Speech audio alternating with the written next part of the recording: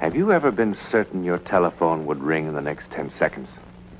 Or have you ever walked down a strange street and had the feeling that you knew what lay beyond the unturned corner? Yes? Then you've had a brief encounter with the world of the unknown. You are ready for the actual human experience that follows.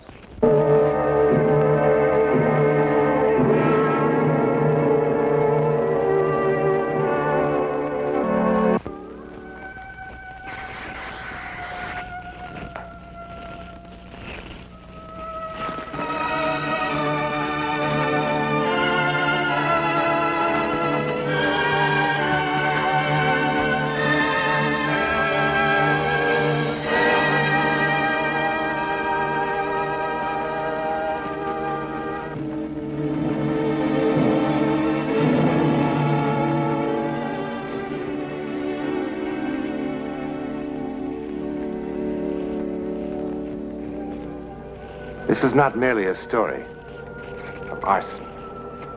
They will put this fire out in time. No one will be hurt. But she who started the fire, what about her? You saw her face. She is not merely an arsonist. Look at her again.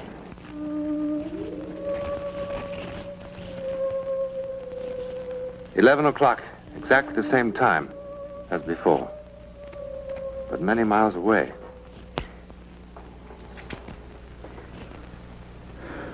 Bill, I'm going to be perfectly frank with you. I don't know what causes these fevers. They seem to be malaria, the way they come and go. But they're not quite like it.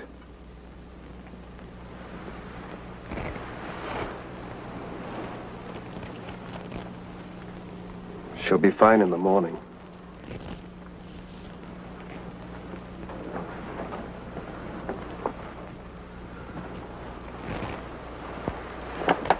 That's the way it's been. In the morning.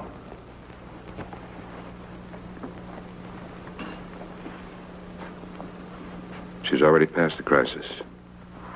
When did the fever come on? Around 10. Inside of 15 minutes, it shot up to 103. It's the fourth time this year. I just don't know.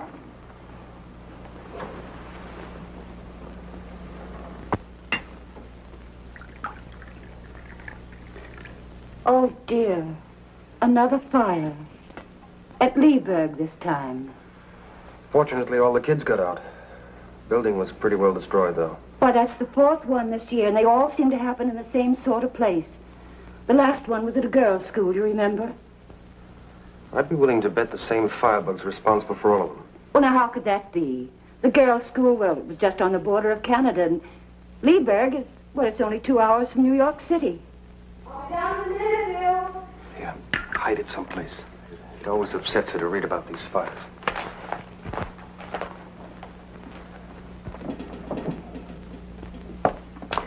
Oh, good morning, Mrs. Farley. Good morning, darling. Good morning. You know, I don't know why it took me so long to get dressed.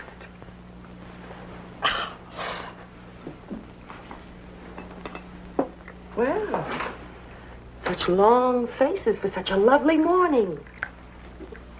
Well, you look so well. I declare I don't see how you can. Now, Mrs. Hardy, I do not want to hear another word about last night.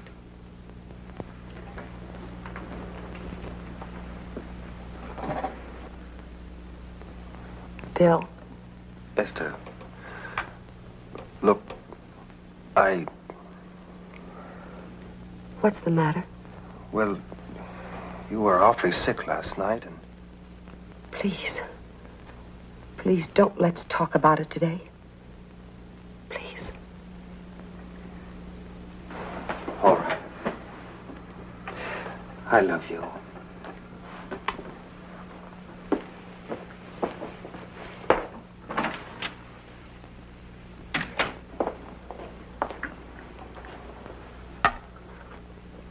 Oh, thank you.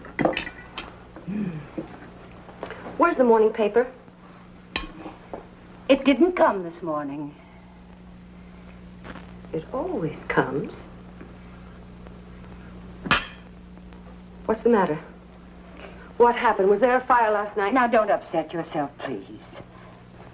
What did you do with it if you burned it? No, all right. Don't you tell him I told you. And please don't let it bother you. It's no concern of yours.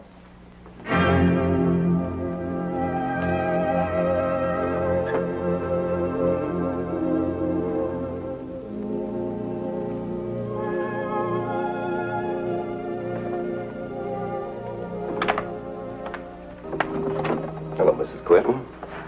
Hello, Chief Wilson. It's very good of you to be so prompt. You said you had to see me. Yes. Won't you come in, please? Thank you.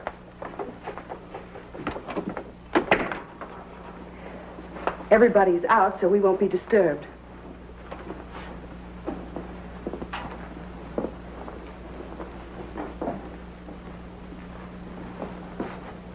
Won't you sit down? Thank you very much.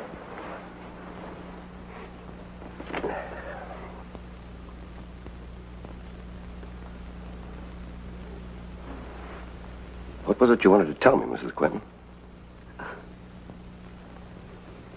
It's about those fires. I should have come to you some time ago, but I just couldn't bring myself to. But now, I'm afraid that children might be burned to death. Oh, you mean those orphanage fires? Yes, they are terrible, but thank God they're nowhere around here. But they will be. Because she will be here. Who? My sister, Emily. Oh, Mrs. Quinton. I know that she is the one that's responsible for setting all of those fires. How do you know that? I know. Because I can feel her mind working. What do you mean you can feel her mind? I always knew what she was thinking. You see, we're identical twins. I haven't seen her since we were 10, but I know what she's thinking. I see. Well, what about your sister? Does she know what you're thinking? No. No. And she never knew that I could read her mind. She had such terrible, horrible thoughts. Mrs. Quinton, I'm not sure I know what you're talking about. Everybody thought that she was kind and good and wonderful. That's what she wanted them to think. But I knew what she really was. And when those hideous fires started to break out, I kept hoping that somebody would catch her and put her away. Mrs. Quinton, have you talked this over with your husband? No. No, you see, my husband doesn't know I have a twin sister. Why not? Well, when I was 17, I left my hometown and I came to New York. That's where I met my husband. And, well, it didn't seem to be any reason for me to tell him about the past. But now, I'm afraid. It's all right, I'll take care of it once, and just don't you worry about a thing, Mrs. Quinton. Do you have to involve my husband? I mean, you know, you can imagine how ashamed I am if there were any scandal. His family. No. I'll keep it very quiet. Just don't you worry, Mrs. Quinton. Thank you. Thank you.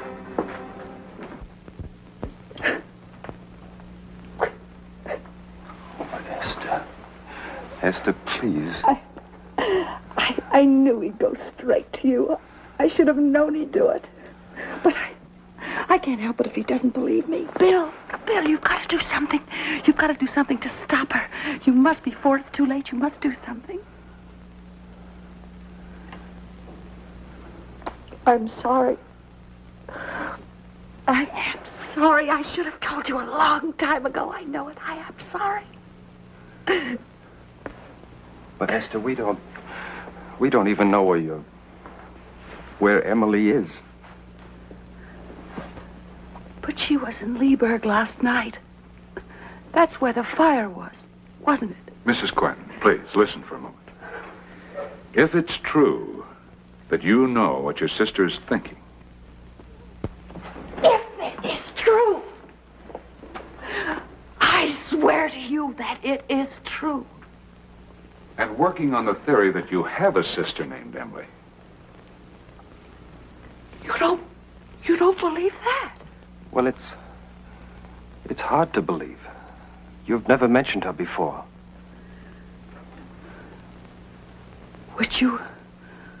Would you believe me if Emily called me on the phone tonight?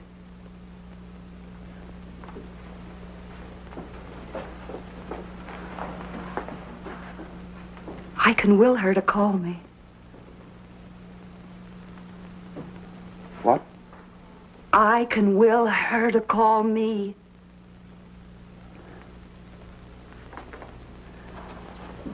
I can. If you can do that, then will her to stop setting fires. Oh, but I can't do that, Dr. Parks. Don't you think I have tried? Don't you think I've really tried?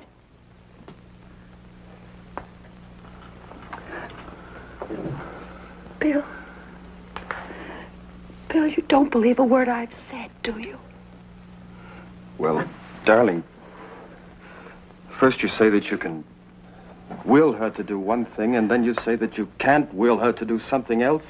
But don't you see? I can't change what she really is.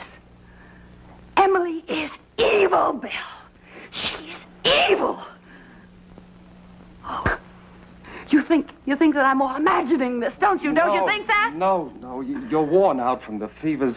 Sometimes people get strange fancies when they're ill, isn't that right? I am not insane, Bill. Don't you understand? I'm not insane. No, I am not ill, and I'm not insane. Esther, we're not saying it.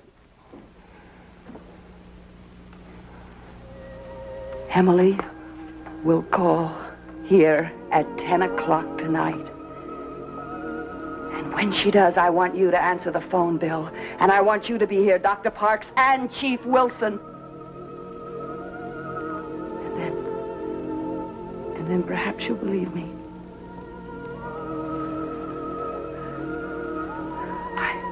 I hope it won't be too late.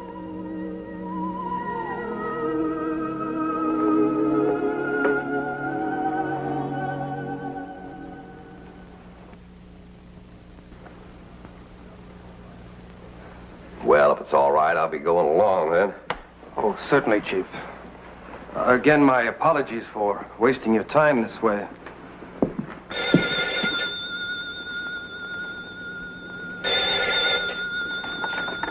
Hello? Hello? What?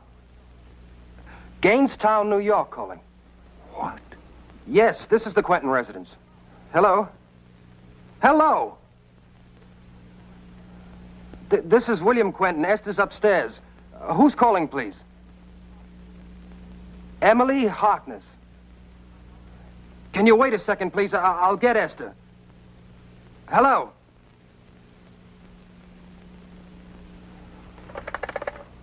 Central. Central, we were cut off.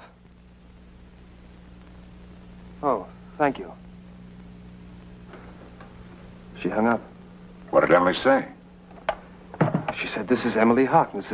Is Esther there?" When I asked her to wait, she laughed in a strange way and hung up.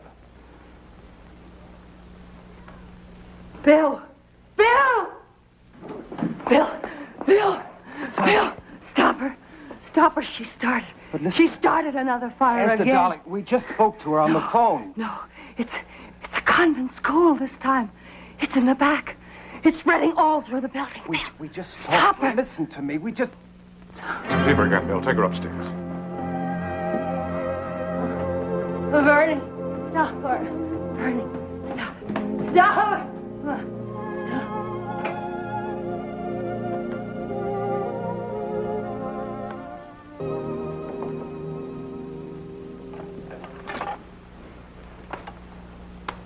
Hello, Central. Chief Wilson. I'd like to make a long-distance call. Gainestown, New York. The police station, please hurry. Hello? Hello? This is Chief Wilson, calling from Cedar Falls. Do you have a convent or parochial school in Gainestown? St. Anne's? Thank you for your information. I'll explain later. Hello, Central. Please connect me with St. Anne's School, Gainestown, New York.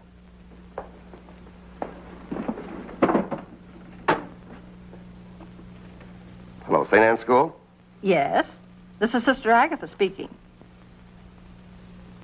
Cedar Falls? Police chief? No, I wasn't asleep. What can I do for you, sir? Have you had a fire there this evening? A fire? Certainly not. Wait just a minute.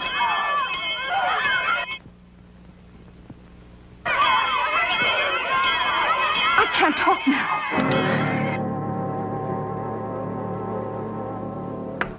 What happened? There is a fire. I heard people yelling. I heard the bells. I'm going to get action on this right now.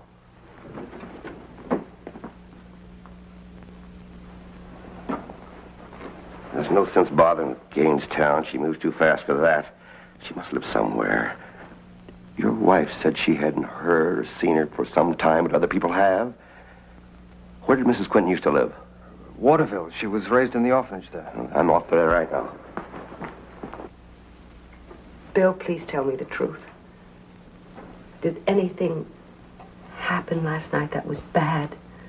I mean, I'm not talking about the phone call from Emily. Everything's all right. Try to eat something, dear. I'll try. Mr. Quentin, Chief Wilson. Oh, yes. Esther.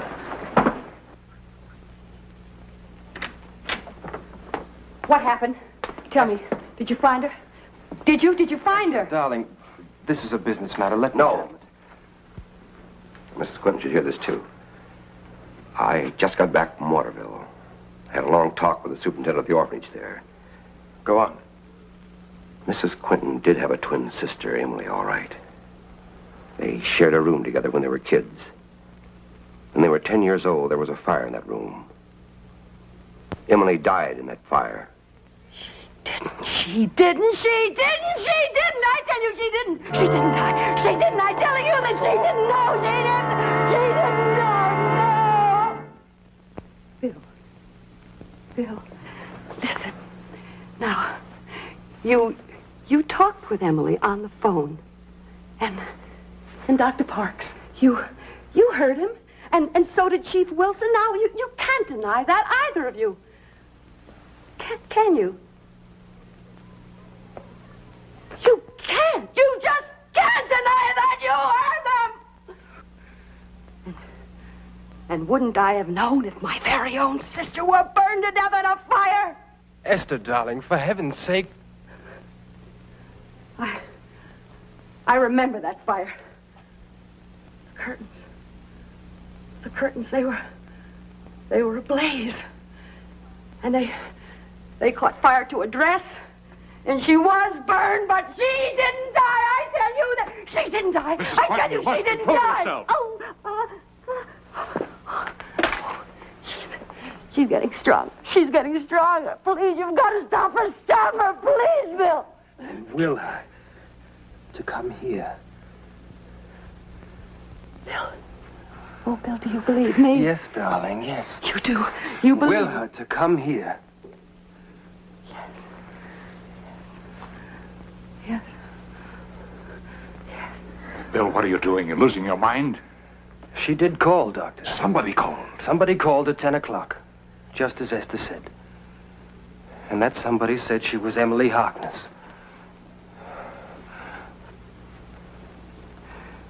Will her to come here.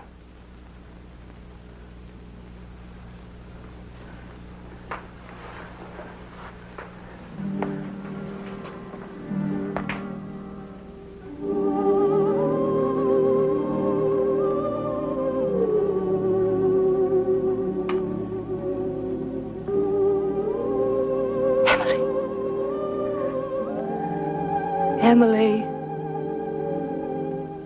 take the train tonight. Emily. The train. I'm sorry I kept you waiting. How's Mrs. Quentin? She'll be all right. Once we find Emily and put her away. But I told you that I don't Emily... care what you told me. Emily Harkness did call here last night, and there was a fire in Gainestown. The superintendent in Waterville must have made a mistake in the records. It wasn't a matter of just checking the records. The man was there at the time. He remembers the girls well. He remembers what happened. So does my wife. She said that her sister did not die in the fire, and I believe her. I didn't just check with the superintendent. I checked with 3 other people who were there at the time. They said that Emily was a sweet, lovable girl. And that her sister, your wife, was insanely jealous of her. They didn't say that Mrs. Quentin started the fire. It may have been an accident. May have been an accident. What are you trying to say? All I'm trying to say is after it happened, Esther went into a high fever. She was out of her head for quite some time. After she got over it, she never mentioned her sister again. The folks at the orphanage thought it was better that way. I prefer to believe what I heard last night with my own ears. Good night, Chief.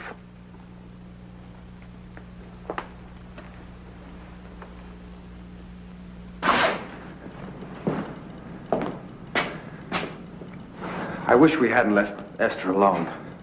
She's not alone. Mrs. Harney's with her.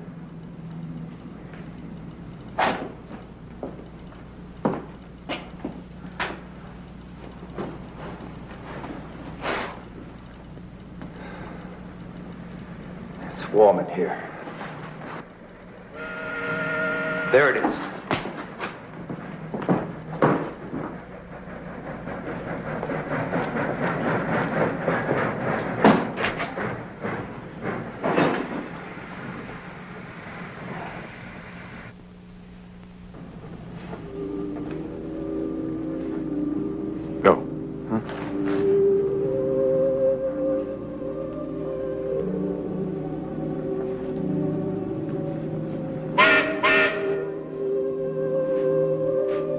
Emily?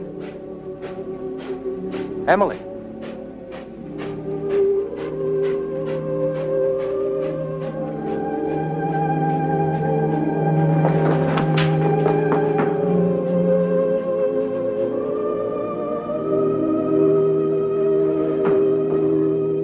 Emily!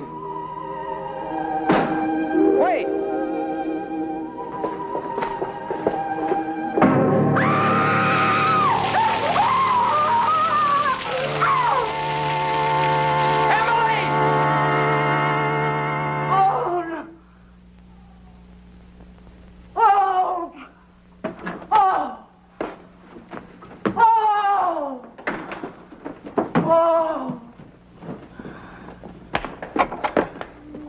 Esther? Esther? Esther? Oh! She's burned. She's burned. She's burned.